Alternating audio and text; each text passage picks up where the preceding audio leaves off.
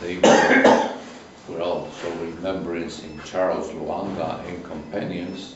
And let us see what how much it tells us here. Not quite familiar. Charles Lwanga and 21 Ugandan companions. 21. And died on November 15, 1885, or between that date and January 27, 1887. Proto-martyrs of Black Africa. Over 100 killed in this period, including Anglicans. Charles is the patron saint of African Catholic Youth Action. I remember that Paul VI canonized them, and then he also was very clear in mentioning not only these martyrs, but also the Anglican martyrs. And every time at the end of the 1999, the year 2000, with the Jubilee year, also they tried to compile a list of many martyrs for the whole century, and also where they were included as well, the Anglican martyrs as well. So there's something to that as well.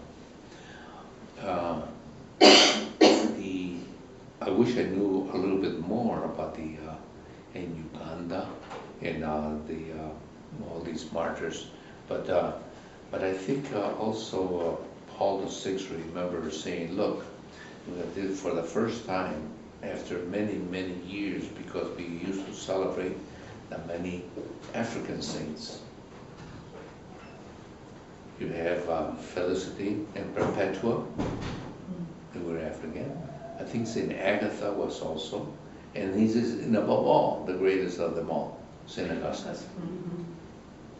So it opens up to our universality, and to also reflect that martyrdom, any kind of martyrdom, is the supreme gift of one's life for the Lord, and is the highest, how would you say, gift or grace that a person can receive.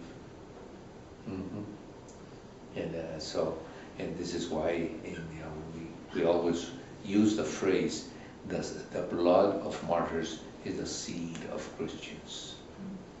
And how true that is.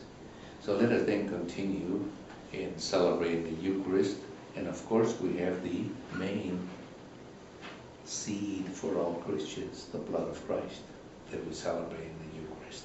So let us then continue.